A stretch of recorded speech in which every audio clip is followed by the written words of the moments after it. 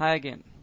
Now we have to create a form and link that form with the record set. Do remember you cannot do this function before knowing how to create record set. So if you haven't seen our previous lecture, jump back to our tutorial section and check out the tutorial of creating record set.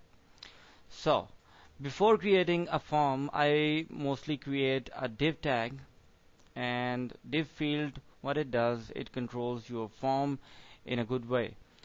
So after creating this, I will insert a form field from the form tab. Click on it, and here's your form field, which you see in the red area.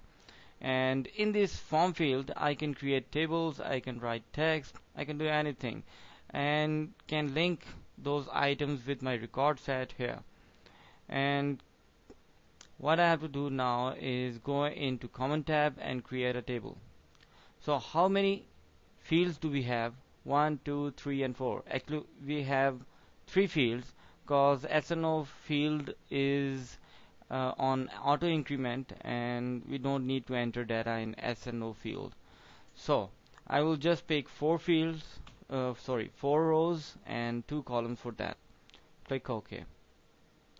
Now we have to create input fields. Go into form tab, and here you can see all the buttons which you mostly examine in other websites, like text field and hidden field and text area, checkbox, radio button, etc. So click on this first text field, and do remember you have to give ID and label both.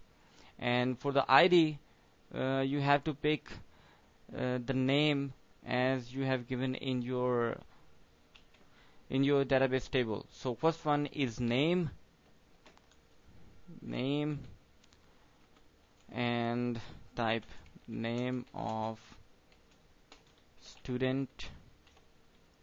Click OK. Here we are, and click on this field and move it on the other cell. Yeah, here it is. Now create another field, name it cell. Do remember we chose like C capital, and cell number. Okay. Now move this field on the other cell. Create another field, email. There it is. Okay. Move this one here too, and insert a button of submit. How we can do that? Click on the button tab and like submit. We don't need to give label to this button.